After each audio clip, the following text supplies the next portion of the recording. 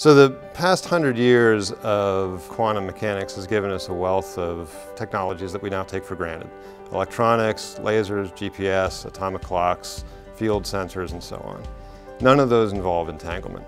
So our research in distributed entanglement can both advance existing point technologies, these point sensors like clocks and field sensors, but also open up a whole new world of applications in secure communications, in networking, in information processing, in quantum computing, materials processing, and so on.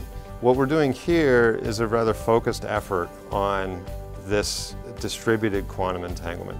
Because we're investigating a diverse array of physical platforms, I get to learn about solid-state materials, atomic systems, ion systems, and photonics that all in one defense lab that I wouldn't have seen otherwise. By and large, the problems that people are facing now in quantum computing are, I think, some of the most difficult problems that scientists have had to face in bringing any technology to market. In any setting, even DoD or industry, where collaboration often is kind of hindered by the need to have proprietary information, it's still very important in this field to have these efforts be interdisciplinary, to have them be between universities and national labs, and to have sort of large-scale collaborations. There are a number of different researchers, experimentalists and theorists, working in different directorates here. For example, I work with people in the Computer and Information Sciences Directorate on a variety of kind of quantum computation questions and thinking about problems that quantum networks are well suited to solve. I mean, that's been a real boost, I think, to my research here, being able to reach out to a broad array of researchers in different fields. With quantum information, we have external partnerships through what's called the Center for Distributed Quantum Information. And this is an extramural effort that involves university partners, industrial partners, other defense labs. We combine this with ARL's Open Campus model, where industrial and university partners can work in our space, and we can also hire their graduate students to work here as well. The Neutral Atom Lab focuses on using neutral atoms to make new and better sensors, communication devices, any quantum applications, quantum technologies that are suited for neutral atoms. And neutral atoms are advantageous because you can cram a lot of them into a small area, and so they make a very efficient light-matter interface, and they also make very exquisite sensors because you can use many atoms in a single readout. We really have lots of opportunities to collaborate with many different institutions. We have partnerships with the Joint Quantum Institute nearby, where we've been able to get grad students from the University of Maryland, and that's really accelerated our research as we've gotten up and running here in the Neutral Atom Lab. Here at the Solid State Lab, we look at optically active defects in solid-state materials, specifically for applications in quantum information and sensing. An advantage of using the solid-state systems for sensing is that the technology can be more easily incorporated into actual scalable, physical, portable systems that could actually be taken on the battlefield to do sensing and navigation. In this lab, we network trapped ions using quantum frequency conversion. So the photons that are emitted directly by the ion are substantially attenuated in optical fiber.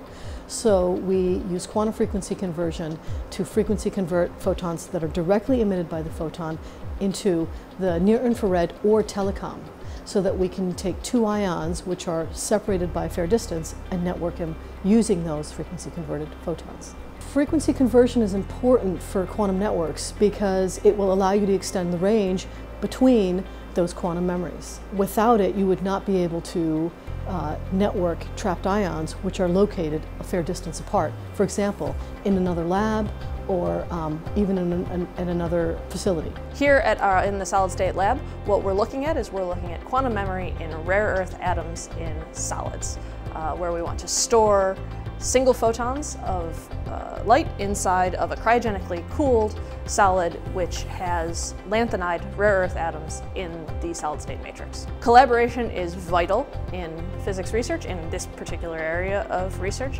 Nobody wants to reinvent the wheel. Every time we do something in physics, we want to ask someone who's done it before or who's done something similar. We're building off of each other's work, and fortunately we're in a community that's very friendly and very open, and people tend to be very happy to discuss what they're doing. And that's the way that we make progress, is together by helping each other. Identifying areas within quantum information science that are impactful to the DoD mission. And I think we've started to do that.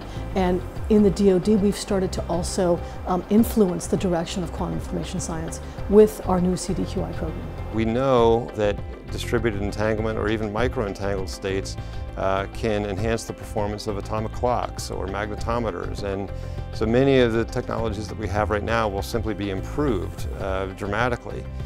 Well into the future, then we could have these ultra-secure quantum communication systems or quantum computing systems or material simulation capabilities that we don't have right now.